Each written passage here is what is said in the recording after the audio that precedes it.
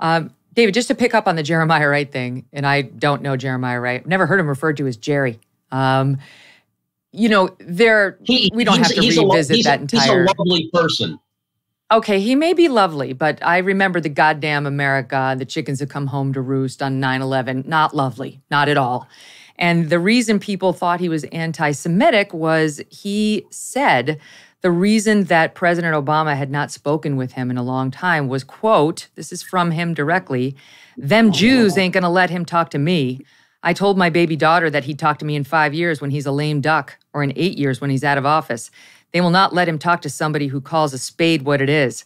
I said that from the beginning. He's a politician, I'm a pastor. He's got to do what politicians do. So them Jews ain't going to let him talk to me sounds about as anti-Semitic as somebody would ever openly get in modern day America. Granted on that one quote, Jeremiah was very hurt and angry about how Barack treated him once Barack began running for president. They had been very close. Barack and Michelle were married by Jerry at Trinity United Church. And I don't normally say things like this, but if Barack ever had a quasi-father figure in his life, it was Jeremiah. And Jeremiah's work at that church for decades was just superb. That congregation had a huge positive presence on the far south side of Chicago. So that's why, on balance, I very strongly defend Jeremiah.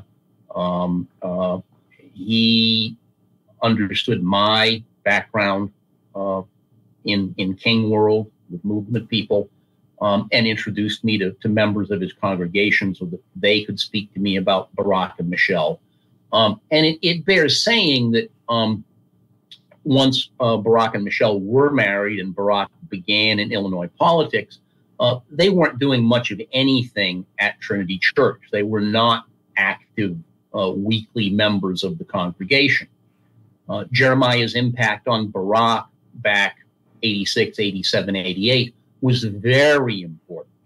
But I think it's fair to say that Reverend Wright was hurt by how Barack increasingly distanced himself as his political ascent went up and up.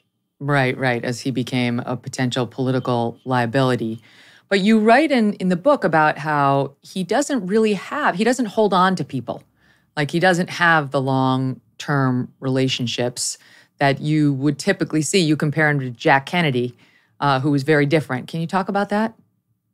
Yeah, I mean, this is what I said to David Samuels in the interview. I mean, no matter what we say about President Kennedy and some of his behavior in the White House with young women is less than ideal. Atrociously. Oh, yeah.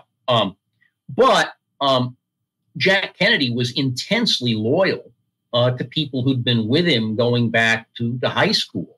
One of his closest friends, Lem Billings, was an openly gay man in the 1950s and the 1960s, living in part at the White House in the early 60s. Dave Powers, Kenny O'Donnell. I have very mixed feelings about President Kennedy, but his loyalty to people close to him was sky high. Barack Obama, on the other hand, he remained quite close to several of his high school buddies from Hawaii, like Mike Ramos. But the people with whom he remained close were not people who ended up going to Harvard Law School and becoming, almost public figures, because of Barack's achievement as the first African-American president of the Harvard Law Review in 1990, 1991, when multiple major papers and magazines wrote profiles of him way back then. And in particular in Illinois, the people who were just essential to Barack's ascent in Illinois politics, Dan Showman, Carol Harwell, one would expect more long-term loyalty from the average human being.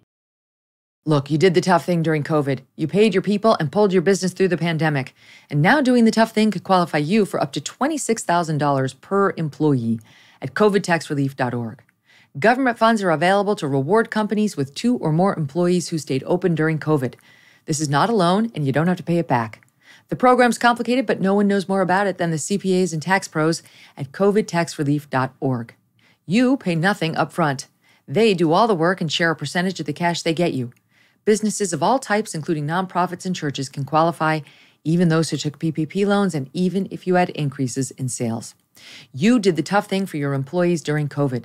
Now let covidtaxrelief.org help get you up to $26,000 per employee. Visit covidtaxrelief.org. That's covidtaxrelief.org, covidtaxrelief.org. Hey, thanks so much for watching. If you like what you just saw, hit the subscribe button for more clips and full episodes.